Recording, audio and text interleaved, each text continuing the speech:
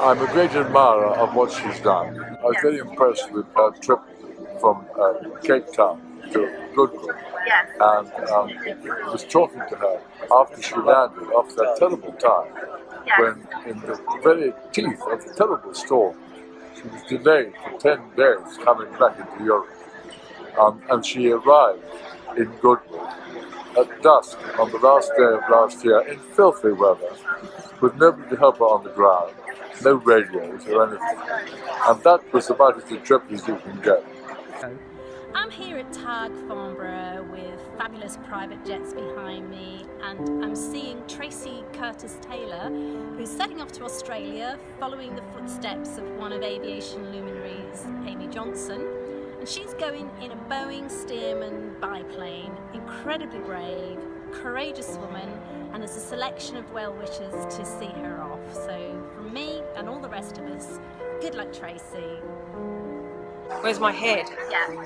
I need to actually start thinking about the flight, because we've had to change the flight plan at the last minute. So I'm half thinking about the aeroplane, and I've got kit sort of spread around the place. So I'm slightly anxious about that. But I still have to see a few people. There's lots of old friends. My family are here. Amy Johnson's family is here. And of course, Prince Michael is here. So we're going to have a few speeches. Tag Farnborough Airport are really pleased to host the event today and to help Tracey to recreate this epic journey, especially as Farnborough being the oldest airfield in the UK where the first powered flight took place. Yeah, women in aviation, there have been very few of them historically. They've all shown immense courage, which is what Tracey is doing, and initiative. They've had to fight really hard to do their flights, which Tracey has had to do, and vast amount of organisation. And it was very sweet because I did ask her what would happen. I said, what would happen if you have to ditch, Tracey? And she said, I'd be really hacked off if I lost the aeroplane. That's her attitude, and it's wonderful.